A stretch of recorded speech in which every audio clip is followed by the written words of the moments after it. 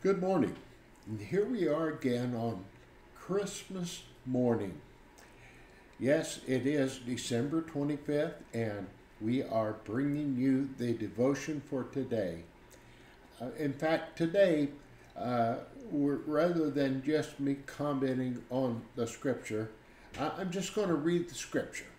And I'm reading the story of the birth of Christ, and it's in the first 20 verses of Luke chapter 2.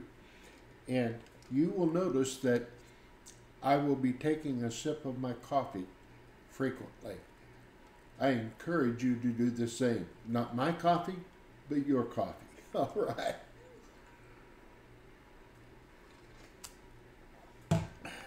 So let's begin. I'm reading the story of the birth of Christ from Luke chapter 2. And it came to pass in those days that a decree went out from Caesar Augustus that all the world should be registered. This census first took place while Quirinius was governing Syria.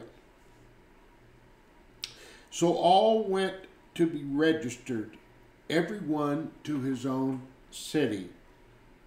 And just as a sidebar on this, that the people were required to go back to the city of their birth to register. Okay, Joseph also went up from Galilee, out of the city of Nazareth, into Judea, to the city of David, which is called Bethlehem, because he was of the house and lineage of David, to be registered with Mary, his betrothed wife, who was with child. So it was that while they were there, the days were completed for her to be delivered. And she brought forth her firstborn son, and wrapped him in swaddling clothes, and laid him in a manger, because there was no room for them in the inn.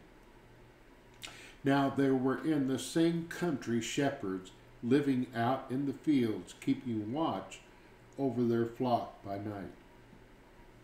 And behold, an angel of the Lord stood before them, and the glory of the Lord shone around them, and they were greatly afraid. Then the angel said to them, "Do not be afraid, for behold, I bring you good tidings of great joy, which will be to all people. For there is born to you this day in the city of David a Savior, who is Christ the Lord. And this will be the sign to you. You will find a babe wrapped in swaddling clothes, lying in a manger." And suddenly there was with the angel a multitude of the heavenly host, praising God and saying, "Glory to God in the highest, and on earth peace, goodwill toward men." So it was, when the angels had gone away from them into heaven, and the shepherds said to one another, "Let us now go to Bethlehem, and see this thing that has come to pass, which the Lord has made known to us." And they came with haste, and found Mary and Joseph and the babe lying in a manger. Now, when they had seen him, they made widely known the saying which was told them concerning this child. And all those who heard it marveled at those things which were told them by the shepherds. But Mary kept all these things and pondered them in her heart. Then the shepherds returned, glorifying and praising God for all the things that they had heard and seen, as it was told them. Amen. Such a beautiful story of the birth of Christ and his coming into this world in human form. I'm so thankful that he chose to come to visit us, to be a part of us, to be just like us in every way except one. The scriptures say that he did not sin. I don't know of anyone who has not sinned, but it did say of Jesus that he was tempted on every side, just like the rest of us, all without sin. He never sinned. Praise God. And it was because of his sinless life, his sacrifice on the cross, and his resurrection that we have access to heaven today. I'm so grateful for the Christ who was born over 2,000 years ago. You know, we've been talking from Isaiah 9:6 the last few days. I agree with Isaiah. The government is upon his shoulders. The government of peace, the government of righteousness, the government of the kingdom of heaven. He is the Prince of Peace. He's been called the Everlasting Father, and he has been called the Mighty God.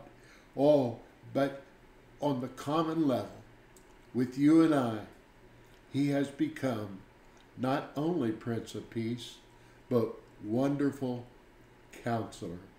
Amen. I'm so glad to know him, the Christ. From Isaiah 7:14, I believe it is, that prophesied that a virgin would have a child and that he would be called Emmanuel, which is God with us. And that's who Jesus, the Christ, has been in human form, is now in the heavenlies, and will be forevermore God with us. Well, bless you so much. We're so glad you came to be with us today. Let me just pray a blessing upon you for this day and coming year. Father God, I just bring every person that views this video before you just now and ask that you will, by your grace, give them a blessed and wonderful Christmas, New Year, and throughout the new year to experience the marvelously sufficient grace of the Almighty God through faith in Jesus Christ. Bless and touch each one. In Jesus' name, amen. Amen. Amen. Well, I just wanted to say one more thing. If you'd like a copy of our devotional, The King and His Kingdom, that actually will continue on right up until the 1st of January. All you have to do in the comments below, just indicate, yes, send me the book. I would like to have the devotional, and we'll get it to you. Now, beginning on actually next Saturday, the 1st of January, we will begin talking about the Sermon on the Mount, and I have 2 devotionals on that. And so we're starting out with Devotional Volume 1 and Day 1 next Saturday, January 1st. I encourage you, join with us. Call some friends. Tell them, hey, Pastor Paul's online with the devotions from the Sermon on the Mount. I know it's going to be a blessing to you. And if you would like that devotional, just indicate again in the comments below, I would like the devotional Sermon on the Mount. It's our gift to you. We're not going to charge you anything. It's a ministry that we have. I'm so blessed to be a part of your life for these few minutes, and I trust that we have been a blessing to you. If you have liked this, please just click the like button and then click the share button if you think it's something that would be valuable to your friends or relatives or neighbors or enemies. Just share it in Jesus' name. Amen. God bless. Have a very Merry Christmas.